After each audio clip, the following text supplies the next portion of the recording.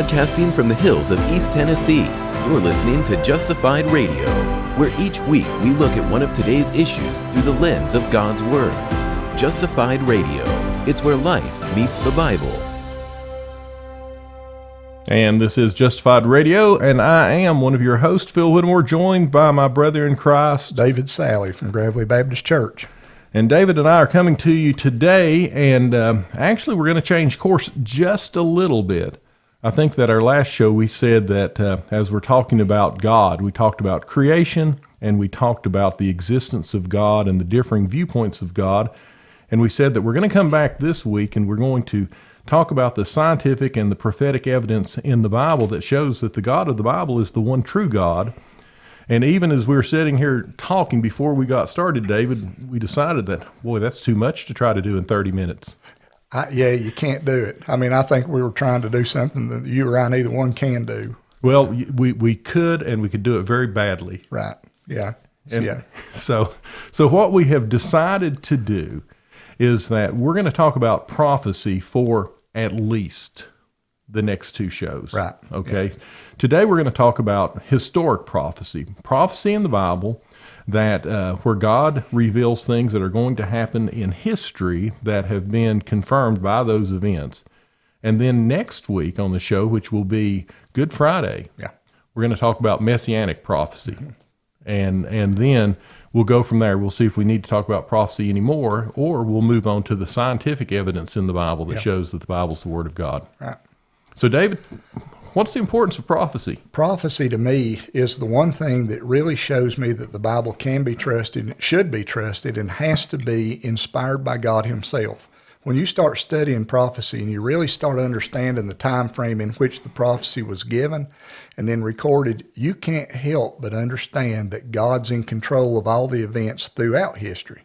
Right, because you can't make predictions that are 70 years in advance, 150 years in advance, hundreds of years in advance without being God. Now here's where some would differ with us on this.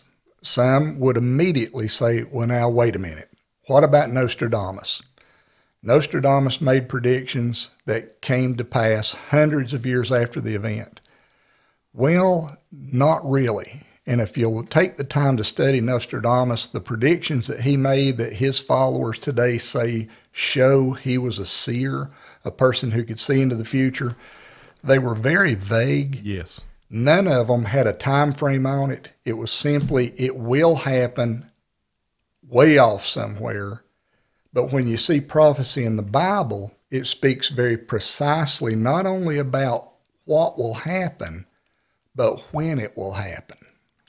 Right. And it's almost like fortune tellers. And, a lot of times people will buy into and they'll go to a fortune teller. And what they don't realize that even as they are revealing things about you that you think that they shouldn't know, they start out with various vague things and start working around to seeing, what takes, what doesn't take. Yeah. When you look at horoscope, if you're a person out there today and play, I'm not trying to offend you. I'm really not. Yeah, you are. But just call it like it is. Okay, David. I will offend you whether I'm trying to or not. But here's the truth. If you're a person who believes in the horoscope and you say, I need to look at my horoscope every day, okay, look at somebody else's horoscope. Read it and see if it doesn't apply equally to your life just as your horoscope did. They're so vague, they can't be pinned down. The Bible is so precise that it can't be denied. Right. Well said. And so I want to share with you just when it comes to prophecy and the importance of authenticating. I'm going to share a verse in the Bible, and then we're going to talk about some of the historic prophecies that have been revealed. But in Isaiah chapter 41, verses 21 and 22, this is the words of the Lord. But more than that, it really establishes prophecy as a way to authenticate anyone or anything that would claim to be God and worthy of worship. Yeah. And it says, present your case for your idols, says the Lord. Let them show what they can do, says the King of Israel. Let them try to tell us what happened long ago so that we might consider the evidence. or let them tell us what the future holds so we can know what's going to happen. And listen to verse 23 of Isaiah 41. He says, yes, tell us what will occur in the days ahead, then we will know you are gods. In fact, do anything, good or bad, do something that will amaze and frighten us. And so what the Bible says, and frankly, David, outside of the Bible, is that anyone who can prophesy, predict the future, and then make it happen just like they've predicted is worthy of being worshiped as God. Right. And our God does exactly that. Exactly that. As a matter of fact, I mean, if you want to look at the biblical description of what a prophet is a person biblically decided that has to be a person whose prophecy comes true 100% of the time. When they're claiming to speak for God. When they're claiming to speak for God. And if it doesn't, then they're shown to be false prophets, worthy of death. Well, let's just throw that out here just right now then. There are people who claim to speak for God in the present. Right. Whatever it may be. But if they claim to speak for God concerning any topic, and whatever they've claimed doesn't occur, then they are a false prophet and are to be ignored from that point on. Absolutely. This is one of the main reasons, and people gloss over this, and the Jehovah's Witness try to gloss over this completely. But the Jehovah's Witness founder, Charles Taze Russell, made prophecies about the time of Christ's return on 3 different occasions, at least. The fourth one was, and I might be wrong on my date here, but I believe it was 1914. And the Lord didn't come back. So Russell said he did come back, but he just came back secretly. Well, okay, even that shows it not to be a biblical prophecy, because when the Lord comes back, it will not be a private event. It will be a very public event. Which goes back to anytime anyone claims to be speaking for God or that the Holy Spirit has revealed something to them, it will never, ever, ever contradict God's word. Right, Cannot contradict God's word. Right.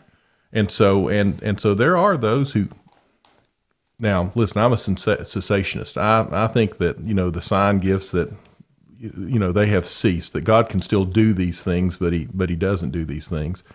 I believe that the Bible is closed canon, that God is not authoritatively revealing new scripture to us. Yeah. But there are those who, they make the claim that God is speaking to them and through them, and that when they speak, they're speaking the very words of God that to be obeyed. Right.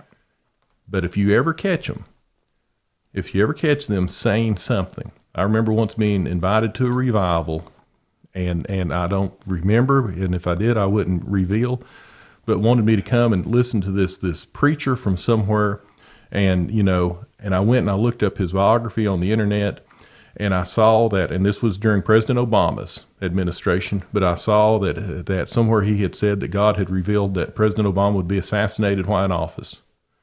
Well, he wasn't. Right. He isn't in office. The man is a false prophet. No one should ever go listen to anything that he has to say again. Never again. Right.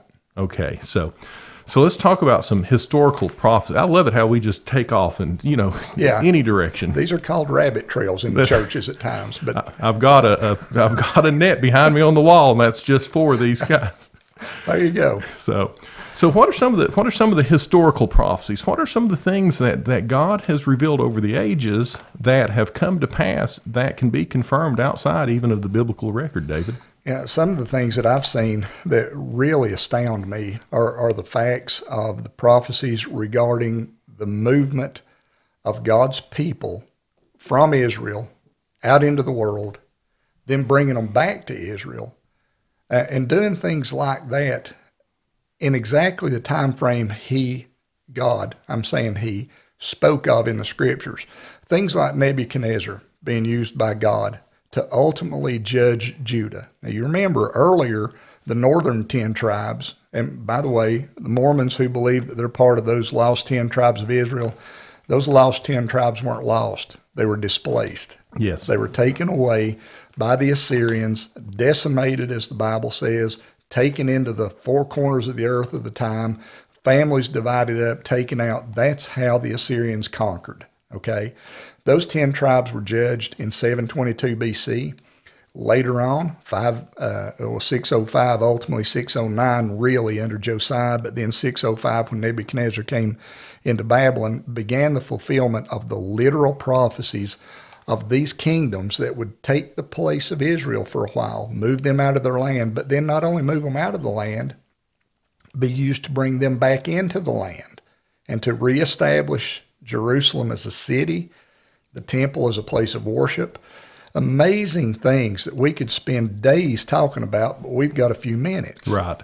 And that's why I want it to be, I want part of our ministry here at Justified Radio to be to encourage people to believe the Bible and study the Bible. Not just even take our word for it. No, look at what it says.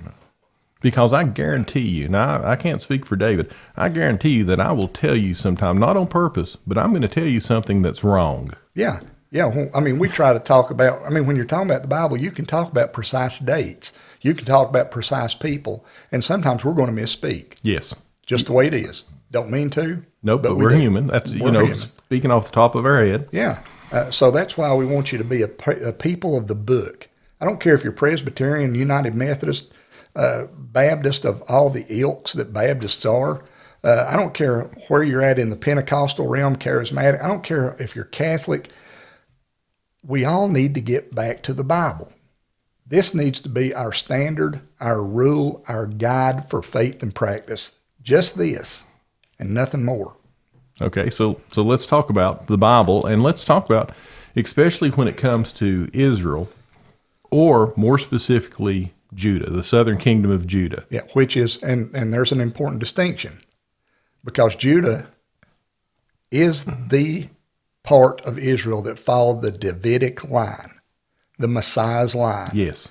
Not the northern 10 tribes that rebelled, went out originally under Jeroboam, and then, had Ahab, had all these ungodly kings. They didn't have a single godly king up north. Not a one. Not a one. And down south they had troubles. Had a few godly kings, not many. No. But still, the Davidic line, David's line, was fulfilled and followed, and you can trace that all the way down to our Savior. Right, and in fact, I guess when we talk Messianic prophecy, that we will touch on the fact that the line of David extended all the way to Jesus, both through Mary, the bloodline, but also through Joseph, his stepfather, as it will, or as it were. So, right. But Jeremiah, we start when we talk about Judah, and very specific, that Jeremiah actually predicted in Jeremiah 25, and we're going to put notes with this episode. So if you're listening to the podcast, there will be show notes. If you're watching this on YouTube, there'll be notes,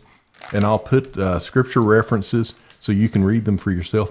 But Jeremiah actually predicted in Jeremiah 25, verses 11 through 12, that Babylon would come and rule over Judah for 70 years. And in fact, here's what it says. It says, this entire land will become a desolate wasteland. Israel and her neighboring lands will serve the king of Babylon. Ultimately, that was Nebuchadnezzar to begin with, for 70 years. Mm-hmm. Not that they would eventually. Right.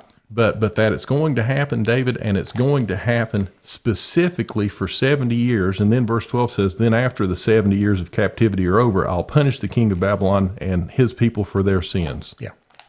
Yeah, this is one of the most, and Phil, I always hate saying most. That's why I try to say one of the most. But there are some prophecies in Scripture that are so monumental and so precise and so wonderful that I almost have to put, these are some of the most wonderful prophecies in the Scriptures. This one's so precise that it can't be denied. Right, because we as Christians, we don't want to fall into the same trap as those who follow or claim that Nostradamus was a prophet. And we're bad. Christians, there's some that will go and listen. We will pull anything out and say this is prophecy, that there's something secret hidden in here that foretell this, that we're just looking for something like that. Right. But Jeremiah, this is different. This isn't us grasping for something. Not us having to conjecture, not us having to say, I think. No. All the thought's been taken out of it. The statement's been made clearly. Okay, and we're going to talk about Daniel in a minute, but then we get to Isaiah, and we get to Isaiah chapter 13, verse 19. And Isaiah says that Babylon's kingdom, this same kingdom that's going to overthrow and rule Judah for 70 years, says that kingdom is going to be permanently overthrown. It says, Babylon, the most glorious of kingdoms, the flower of Chaldean pride, will be devastated like Sodom and Gomorrah when God destroyed them. Yeah. Now, this was written at around 700, 680 BC, somewhere in there. Yep. And then the historic record shows that in 539 BC, this happened. That. Yep. 539, Cyrus, the Medo-Persians come in, take the land. They've been preceded by Babylon, who came into the land in 605. Babylon was in the land, ruling strongly in the land for 70 years. One of the greatest kingdoms the world's ever known. Yes. And all of a sudden, in a night, history shows this, in a night, they were overthrown, done away with, to rise no more by the kingdom of the Medo-Persians led by King Cyrus, who was named in Isaiah as well to be the king who would come, and was named that some 150 years before he came. That's amazing. Now tell me more about that, because listen, first of all, it's just unbelievable that Jeremiah has predicted that by name that Babylon's going to conquer Judah and rule over them for 70 years. Yeah. Isaiah has predicted that rule is going to end and that Babylon is going to be utterly destroyed. And now you're telling me that the destroyer of Babylon, that God's word mentions him, not that it's going to happen, but mentions him by name? By name. Where can we find that By at? name. This is Isaiah chapter 44, verse 28. God's speaking through the prophet Isaiah, and he said, "It is I," God speaks, "who says, Cyrus, he is my shepherd." Now that's amazing, because a shepherd's one who cares for a flock. Okay, a shepherd's one who has an intimate concern for those over whom he has charge. And here, you and I are shepherds. We're under shepherds of the great yes. God of heaven. But we're under shepherds, but nonetheless we are shepherds of the flock at Bloomingdale for you, at Gravely for me. And here God says this Cyrus, this Medo-Persian king, warlord, if you will, is going to come in and care for Israel. How's he going to do that? Well, it says, "It is I who says of Cyrus, he is my shepherd." The possessive is used there to make sure we understand that this Cyrus belongs to God. This is one of the amazing things. God never backs away from the fact that he ordains all the works of history, not only as some of us believe here in America, but all over the world. Yes. And he's doing that for a purpose. Cyrus is a shepherd of God. It says, "And he will perform all my desire," God says. I mean, this is a guy, Cyrus doesn't know God, the true God of Israel. Right. But God's using him in such a way that he says he will perform, God says, Cyrus will perform my desire. And like you alluded to, even when Nebuchadnezzar, overthrew the southern kingdom of Judah, he was doing God's work. Yeah, doing God's will. Yes, God will use the saved and the unsaved. Yeah. To carry out his divine will for the earth. Mm-hmm. And sometimes, and we know that God's in charge, but sometimes he uses the unsaved, unbeliever to do God's will because the believer and the saved aren't. Right. No, that's exactly right. But anyway, here in Isaiah, he's talking about these things, but what just grabs me by the throat in all this is the precision. I mean, just the ultimate precision. You already alluded to the fact that it was declared it was going to be for 70 years, okay? Some people will say, well, I don't know if it was exactly 70.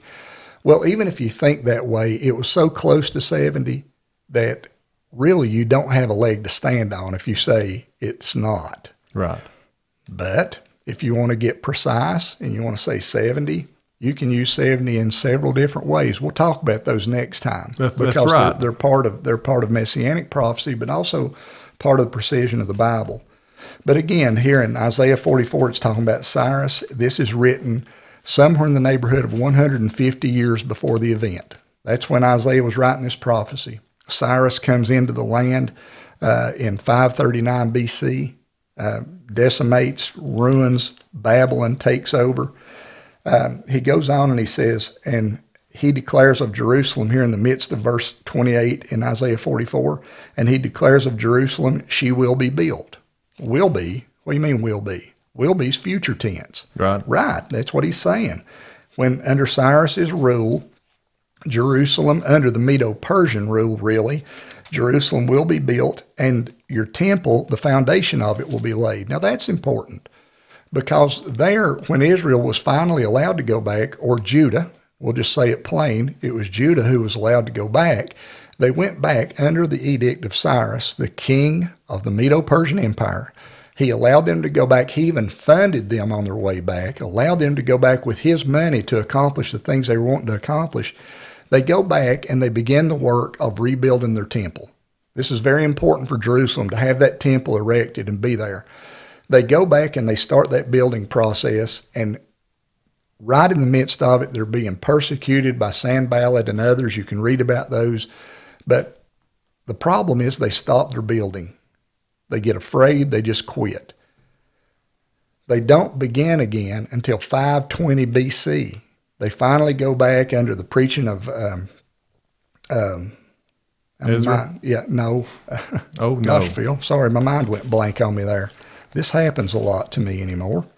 But under the preaching of Zechariah, Haggai and Zechariah. Yeah, yes. Haggai and Zechariah.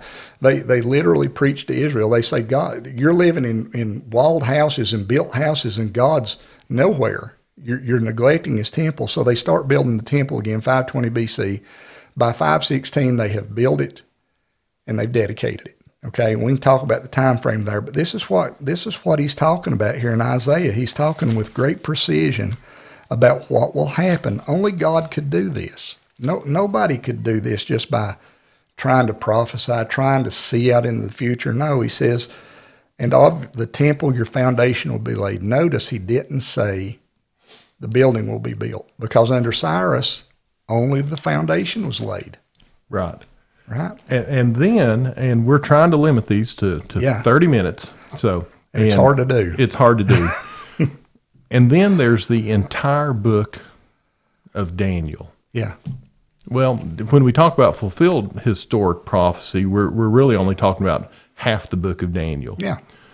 But in the book of Daniel, and Daniel is serving Nebuchadnezzar in Babylon. Daniel reveals to us through God revealing to him. Okay?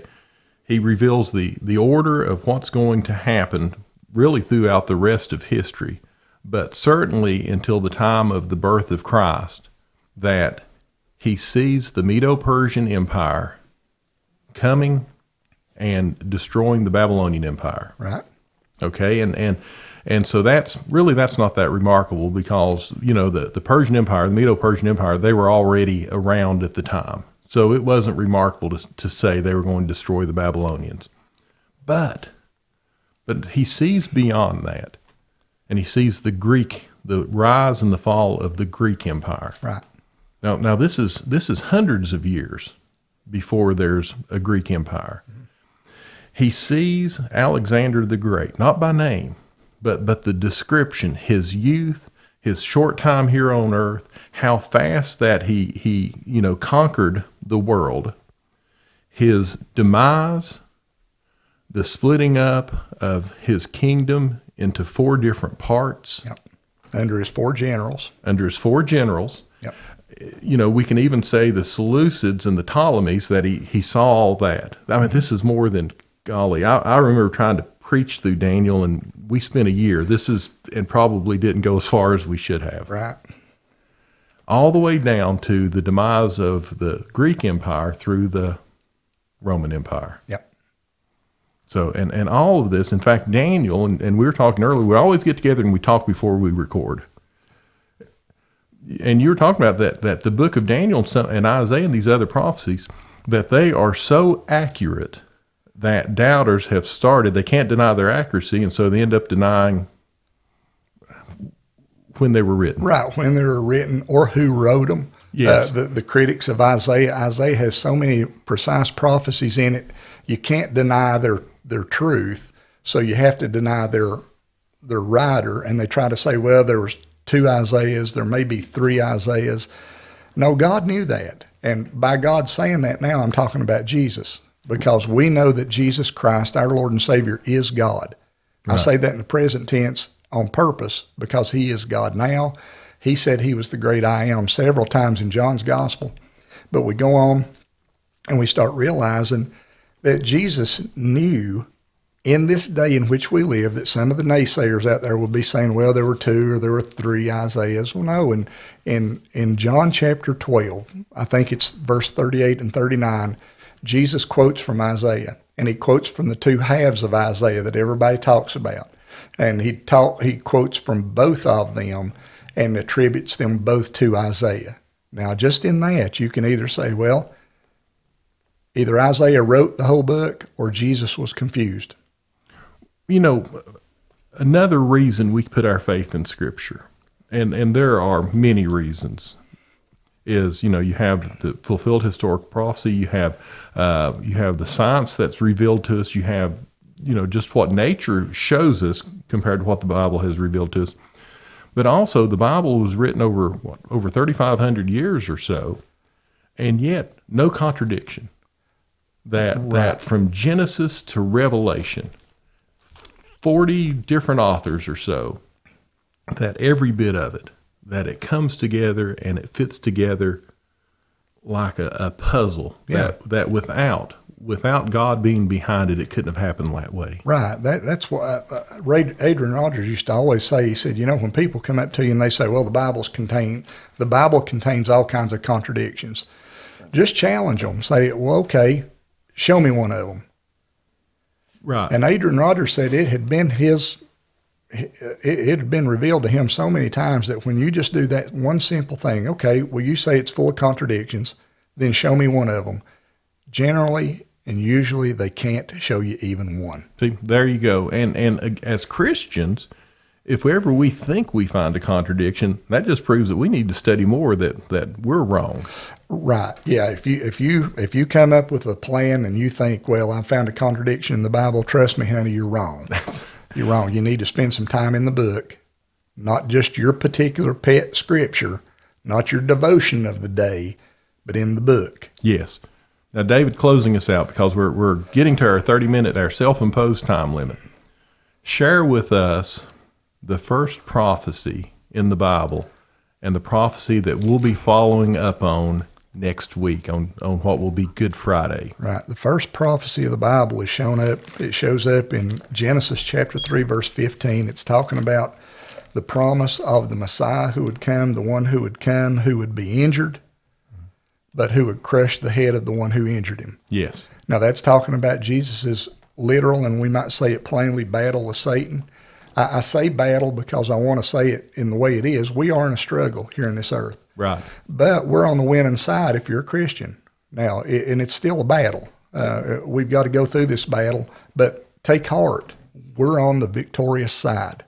And that's what's important. But Genesis chapter 3, verse 15, God's speaking, and this is after the fall in the garden. This is the judgment that comes. God says, I will put enmity between you and the woman. And he's speaking to Satan. And he says, and between your seed and her seed, he shall bruise you on the head, and you shall bruise him on the heel. And so next week, when we come back together, we're going to talk about the prophecies in the Old Testament concerning the coming Messiah. Right. And how they were fulfilled to the letter with the birth of our Savior, Jesus Christ, his life, his death, and his resurrection. Right. So until next time, we're Justified Radio, and remember, you can check us out on the web at justifiedradio.org. You've been listening to Justified Radio, where life meets the Bible. You can find us on the web at justifiedradio.org, where you can submit questions, subscribe to our podcast, and find links to our social media. That's justifiedradio.org. Until next time, thanks for listening.